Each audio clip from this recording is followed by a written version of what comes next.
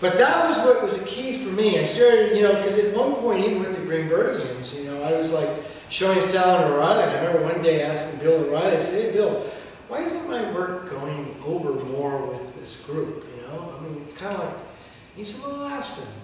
And later I said, Bill, what they say? He said, nothing. I said, oh, this is not the humor or something?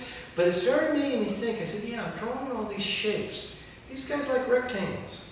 It's like, it's rectangles. It's all, you know, it's a stripe. It's a rectangle. It's a box. It's a, you know, it's like, it's a found object. I thought, yeah, I'm not doing that. I don't want to do that. You know, this is where I'm pushing it to. You know, I'm taking it someplace, some ways back to the 30s, 20s and 30s. Artists like, you know, early Giacometti, Gonzalez, Picasso, you know, when they started making sculpture, they're drawing. You know, they didn't, you know, as much as Picasso did, you know, Picasso did everything, you know. I mean, I can find sculptures that look like my rap things. I mean, it's like, you know, it's scary what Picasso covered, you know.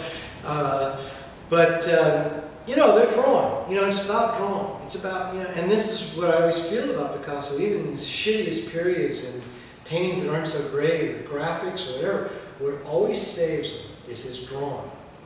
And, you know, and this is why de Kooning, though, I never was negative about de Kooning, was that I would say de Kooning, you know, and I realized he wasn't like the more color field painters, or even that he would be a stepping stone towards that.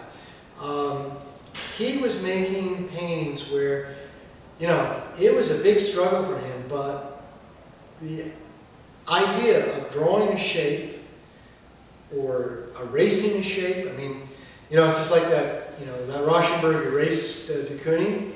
I mean, it is a bit of a, what's the famous, you know, father and son killing off, you know, what's that? Maybe a Greek myth?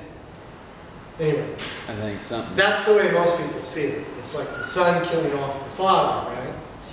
But at the same time, it's an homage, because nothing is more important to de Kooning's style is the idea of erasing or you know, wiping away and then doing it again.